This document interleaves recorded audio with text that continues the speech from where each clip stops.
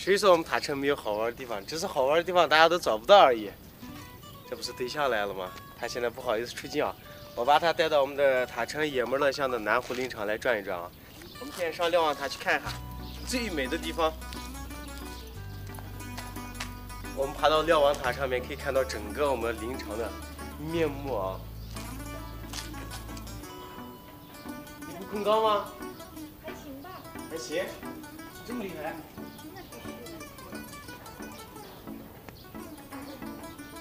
啊？我姐感觉我今天的运动就不用做了。哦，体力不行了。瞭望塔，感觉有点晃啊，这个地方晃着呢，你看到没？后边塌了。哇，可以看到我们的草原啊，库鲁塞草原。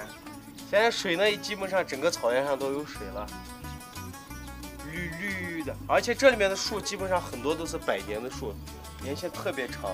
然后下面那个草丛里面有草鱼的籽儿，草鱼嘛，它下子肯定在草里面，所以叫草鱼嘛，好美呀！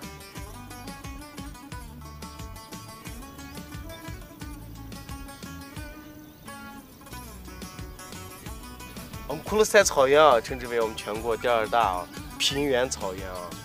我们库鲁塞草原，我们那个地方林场中间有一条河，我们叫它峨眉河。这个河呢，从峨眉流向塔城，再流出去到哈萨克斯坦的阿拉湖。阿拉湖呢，也是一个特别有名的一个湖泊。然后每年春季的时候，阿拉湖的草鱼呢，也就会反上来，在我们上游端它会产卵。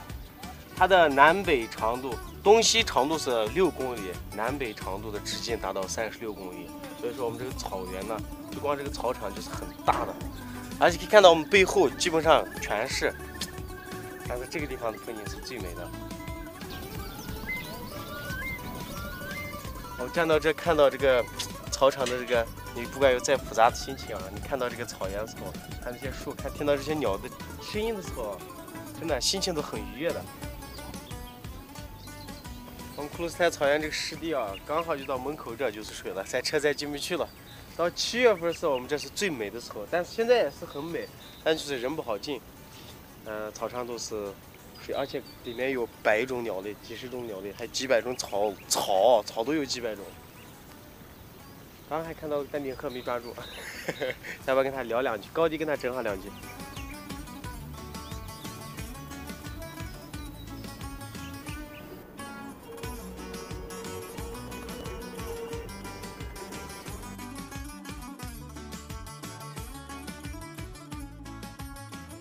我们从我们的南湖林场回来了，现在来的是我们塔城的手风琴博物馆。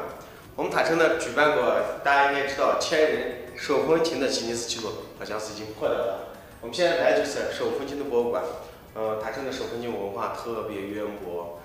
今天我们带大家去看看，这里面的手风琴有真的最古老的把样到各种的刚开始出来的那几个6件那种手风琴都有。我不是专业的啊，但是有专业的在里面。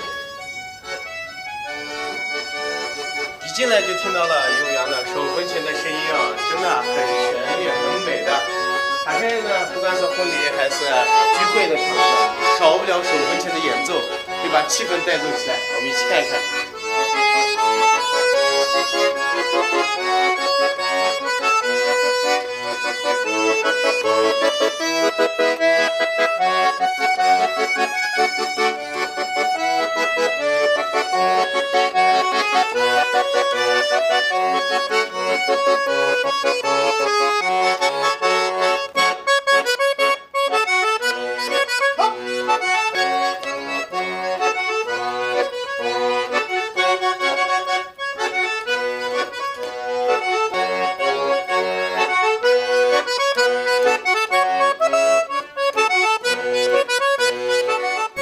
一首优美的手风琴的乐器，弹奏的我们哈萨克民族的黑走马，加上我们美丽的小姐姐的伴舞，整个手风琴博物馆里面都已经气氛都起来了。